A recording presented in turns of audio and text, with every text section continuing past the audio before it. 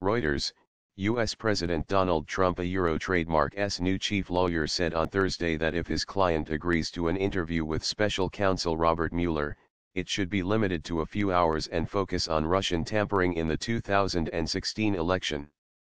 Asked what questions might be appropriate, the lawyer Rudy Giuliani, a former New York mayor, suggested to Reuters, was there some agreement with the Russians? Was there any meeting of Trump with the Russians?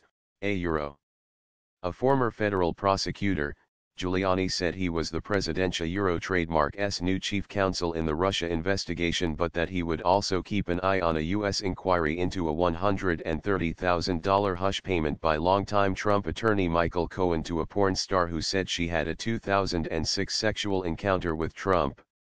Giuliani said he wanted any Trump interview with Mueller to be limited in time and scope, suggesting for only 2.5 hours and not under oath.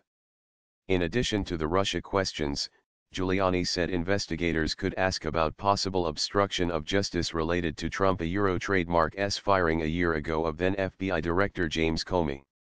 The two sides have been negotiating the terms of a possible interview for months, including topics Mueller might pursue as part of a nearly year-old inquiry into possible collusion between Moscow and Trump trademark's presidential campaign. The Kremlin has denied assertions by U.S. intelligence agencies that it meddled in the election. Trump has denied any collusion and has described the investigation as a political witch hunt.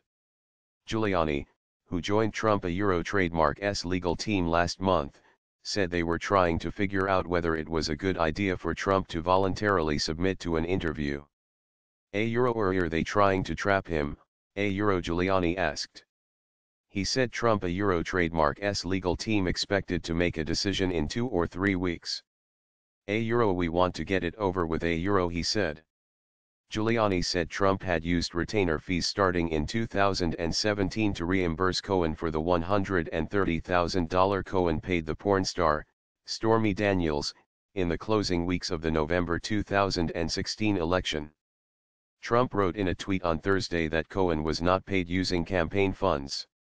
The payment was part of a private agreement that involved money that had nothing to do with the campaign Trump said.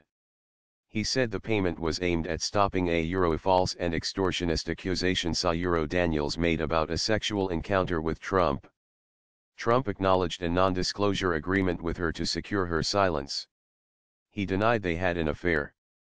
The president had previously told reporters he did not know about the payment Cohen made to Daniels. The investigation of Cohen is an offshoot of Mueller trademark's probe. The claim of repayment is significant because a payment by Cohen could be seen as an illegal campaign contribution. Trump as candidate would have been permitted to make unlimited personal contributions to his own campaign.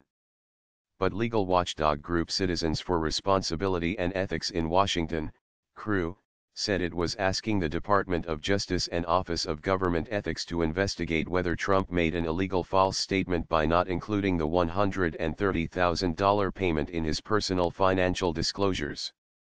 The group said Trump was legally required to disclose any liability in excess of $10,000. Other legal experts said the payment may not qualify as the sort of financial obligation Trump would have been required to disclose.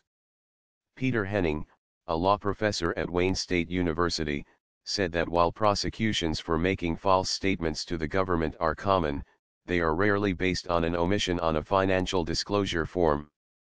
I don't trademark TC this becoming a case he said.